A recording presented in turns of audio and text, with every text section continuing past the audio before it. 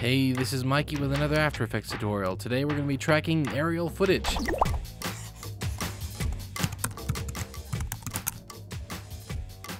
And as you can see, there's a lot that kind of goes into this. We're going to be tracking the shot. We're going to be masking out some of the letters that are on the top there, using tracked in mask markers. And we're also going to be fixing for the fisheye distortion from the GoPro in order to make sure that these text or whatever you stick in the scene matches with the lens. This is a big tutorial, so let's get started. First off, a couple of things. If you have any questions along the way, make sure you post them as comments down below, and then we can address those comments and questions you have. And then second, I want to say thank you to Mark Richardson of a blog called Camera Stupid. And he is the one that donated this aerial footage for me to use in this tutorial, and you can actually download it for yourself to follow along and be able to follow along with this tutorial. There's a link in the description for that. But I want to talk about this. Here's his blog, Camera Stupid. So if you're into photography, he makes it simple, lots of different tutorials, and even some stuff to download as far as presets and Lightroom, things like that. But what he also did, which I didn't even ask for, he just offered to do this, which was really cool, is he's giving away a discount on his aerial photography and videography guide. He has created a whole course on Udemy, like I did with my course for motion typography, and he just went ahead and gave a discount to everyone of my followers and subscribers that click on the link. It's down in the description below. So if you have gotten a new drone for Christmas, if you are wanting to get into some aerial photography and videography, he'll step you through everything in this course, and you can see there is 41 different videos, so pretty thorough of what to do as far as using drones for photography and videography. So click on the link and check it out. So let's get started with a brand new composition. I've got my aerial footage, drag it and drop it into a new composition. So let's go in, let's name that composition drone footage, just so we know what it is. Okay, first thing you want to do before we do any tracking is we need to compensate for the GoPro. So let's take this pre-compose, so that's Command-Shift-C to pre-compose, and we want to move all attributes into a new composition, and let's call this footage. Click OK. Let's double click and go into that composition, and what I'm going to do is I'm going to change the comp size. So I like to do is just right click to the left or to the right, anywhere off of the main canvas, and then go to composition settings. And what I'm going to do is just increase this size by quite a bit. So you need to be a lot bigger than the footage. Then we're going to add to this an effect. So go down to Effect, Distort, Optics, Compensation. And then we need to click on this Reverse Lens Distortion. And then what this is going to do is it's going to kind of flatten this out. You can see how everything is curved, but when I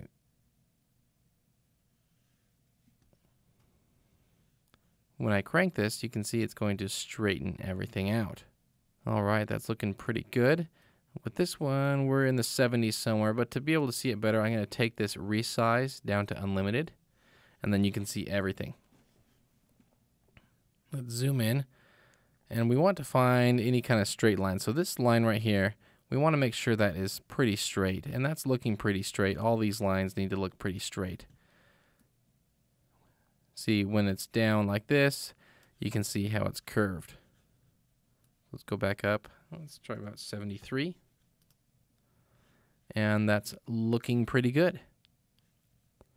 Now, at this point, we can track this. But I am going to go ahead and pre-compose this again to flatten the image with the optics compensation. So Command-Shift-C, pre-compose, and we'll call this track footage. Okay, now before I track this footage, I want to go into this composition, and I'm going to add just a little bit of contrast to this. So I'm going to go to my color correction, add some curves, and increase the contrast just so that there's more for the tracker to kind of grab a hold of. And then maybe we can also come in here and sharpen it up as well, that there's just more for the camera tracker to look at. Because the camera tracker kind of works off a base of contrast of pixels. So now that I have those on there, Let's go in, let's just right click on the footage, and let's hit track camera. Let's come down to advanced, make sure detailed analysis is on. Now, this is going to take some time, roughly about 5 minutes, so I'm going to go ahead and skip through this part, and then you'll see me when we're done tracking. Okay, so the camera tracker is now done, and if I click on the effect right here in the effect controls, you can see there's all sorts of little markers all over this. And as I scrub through, you can see those markers correspond to parts on this building. And they're actually everywhere. You can see them clear back here, on the ground, all over, even up here on the street lamp. So what we can do with this is use those markers to attach things to this building. And in the example, I had letters on the building. So let's go ahead and do that. I'm going to do one on the roof first because I want to show how to mask that out. So let's find some markers we like. So anytime there's 3 markers and you put your mouse in between the 3, it'll kind of create a plane.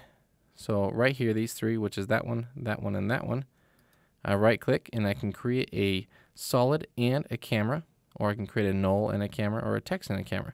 Let's create a text and a camera, and it creates text layer right there. So let's just call this the roof, and then you can see it's tracked on pretty darn good.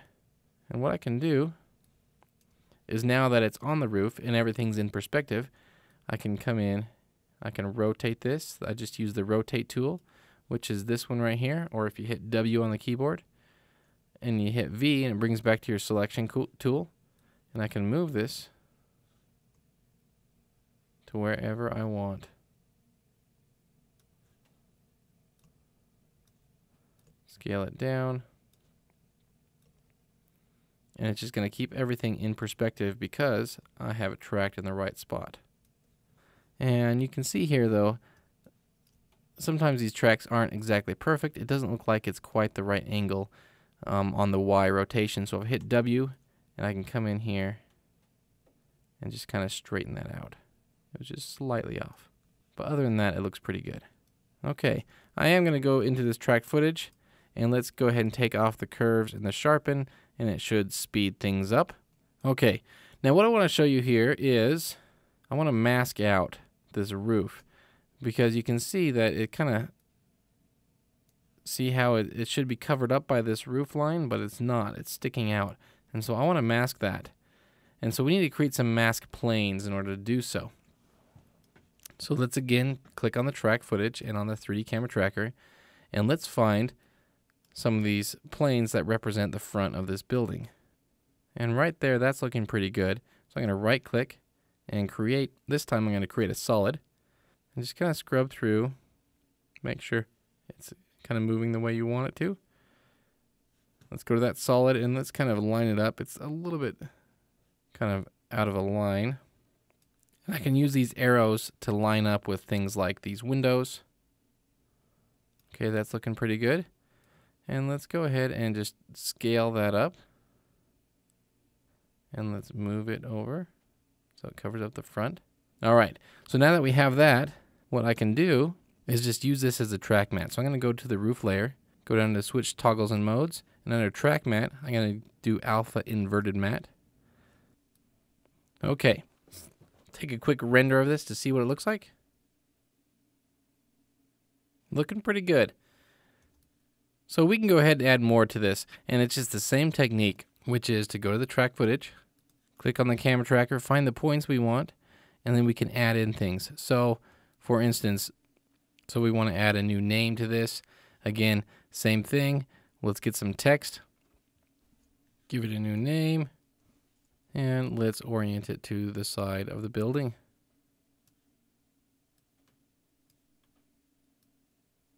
And now we've got a new name on the building. So, pretty simple stuff with that. Now, say we want to add some actual 3D objects to the scene. Well, I'm going to use Element 3D to do that. If you don't have Element 3D, well, then you can use Cinema 4D Lite that comes with After Effects. But let's do the same thing. Let's go down, click on the track camera, and let's pick a spot here on the sidewalk. maybe right here. Let's create a null in that object right there. And that's right here. So this is track null 1. And then let's go ahead and bring in a new solid.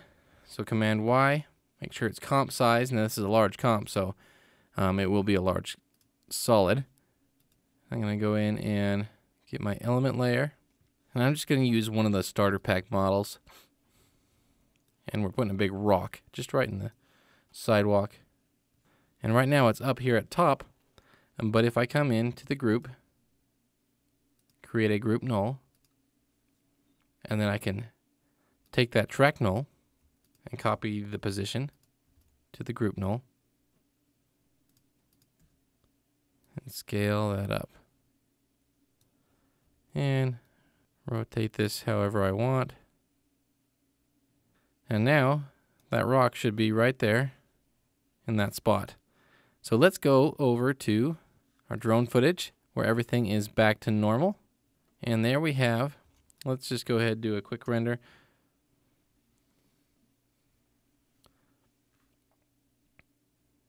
Yeah, I don't really like that rock there. So I can come in and easily change that as well. So let's take out the rock. And maybe I can come into some of my other models that I have. That's kind of cool.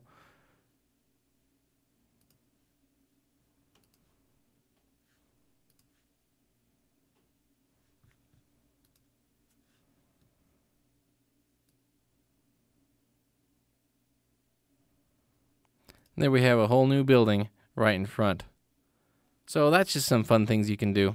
Let's maybe move that building so it's not right in the way. Let's maybe move it across the street.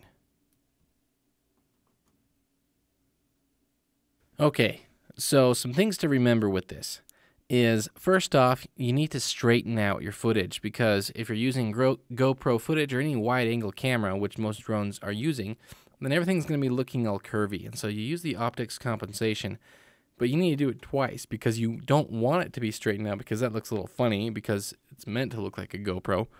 And so then afterwards you curve it back to the way it is in order to make everything work. Also, you need to straighten it out before you track the footage. Otherwise, it's not going to track as well, because the 3D camera tracker is not used to tracking footage that is curved like that. If you're planning on putting elements into the scene, it's just not going to work. Trust me on that one. So if you have any questions, put them down in the comments below. I know I had said that at the beginning, to ask questions in the comments below. But I do want to thank again Mark Richardson of Camera Stupid, and also of this drone course. He's giving a nice discount, 50% off. Just click on the link in the description, and he is the one that provided the footage that you can download and follow along with. So thank you so much for watching. If you have any questions, feel free to ask. I've said that several times. I just encourage you, if you have any questions, feel free to ask. And we'll see you next time. Thanks.